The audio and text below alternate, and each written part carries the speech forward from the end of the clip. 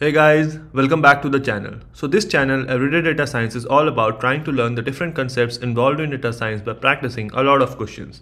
In this video, I am going to solve this question on LeetCode regarding gameplay analysis part 3 and try to walk you through how we can develop solutions to such problems. The difficulty level of this question is medium. Okay, so let's jump right in. We are given a table called activity with 4 different columns: player ID, device ID, event date, and games played, and these are the data types.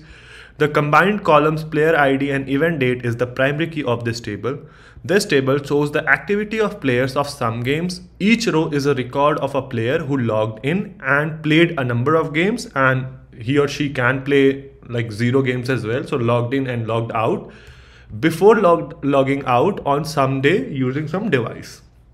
We are asked to write a SQL query to report for each player and date how many games played so far by the player. So far basically is calculate running total, right? So that is total number of games played by the player until that date. So very classic case of using window function. Check the example for clarity. Yeah, so we will be going through the example. The order of the result doesn't matter. Okay, so let's go through this example, right? So for example, there are, different data points that are given. So there are 2 players, right? Player ID 1 and player ID 3. So player ID 1 on 1st of March 2016, 5, 2nd of May 2016, and 25th of June 2017, right? So games played so far is 5, and then 5 plus 6, 11, and then 5 plus 6 plus 1, that is 12. Right, similarly for player ID 3, 0, and then 0 plus 5 is 5. And that is what we are returning, right? So again, very classic case of using window functions, you creating partitions by player ID and then order by your event date in increasing order, because you need to calculate running total, that is games played so far, and then you sum the games played, right? So let's go ahead and develop this query. So from this table called activity, right, what do we need to do is we need to have an output player ID, event date, and a third column which we will be generating using window function, right? So select the player ID, or when we are returning the player ID, we are returning the event date, and the third column is by using a window function, right? So since we are using a window function, we write the over clause. For every window function we write an over clause. So over, and then we create partitions. So partition by what? Player ID.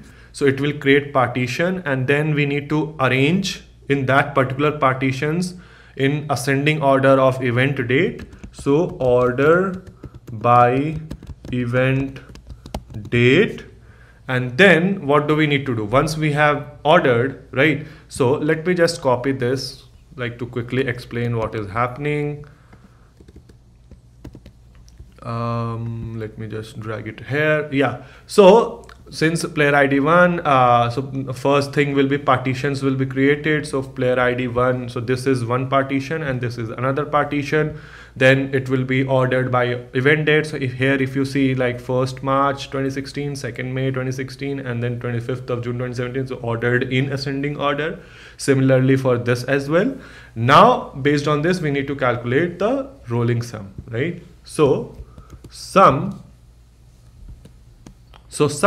from the games played column, right? So now one thing to keep in mind here is that when we do this, so for each of the partition, right? So for this entire partition, it will calculate the sum of games played, right? Because, like, after we create a partition order by the event date, then if we just end our query at this point, that calculate the sum from the games played, then it is will calculate the sum of entire thing. So 5 plus 6 plus 1, that is 12, and then it will return 12, 12, 12 here. Similarly 5 and 5 here. We don't need that, we need running total, right? So we need to tell the cursor, or we need to tell SQL that, hey, start from your starting point, and then wherever your current row is, you need to end there, right? So start from, like, unbounded preceding, current row for the first row would be 5, right? So so nothing above this, so 5. Then cursor goes to round 2, right? So row 2. So now you started from the very beginning, so there is only one row before this, so 5 plus 6. Your current cursor is at the second row, right? So 11. So that is how running totals are calculated. So you need to include that sliding frame, right? So rows between unbounded preceding and current row. And now your final output should have the alias of the column as games played so far. So as games played so far. So let me just remove this. Let's go ahead and run this to see what happens. So yeah, this is accepted. Our output is same as expected output. Let's go ahead and submit it to see if it passes all the test cases. So yeah, this passes all the test cases, and this is how we solve this, right? So again, very simple, very basic use of window functions. Always remember that why did we do this rows between? Because we need to calculate running total, not the overall total of particular partition.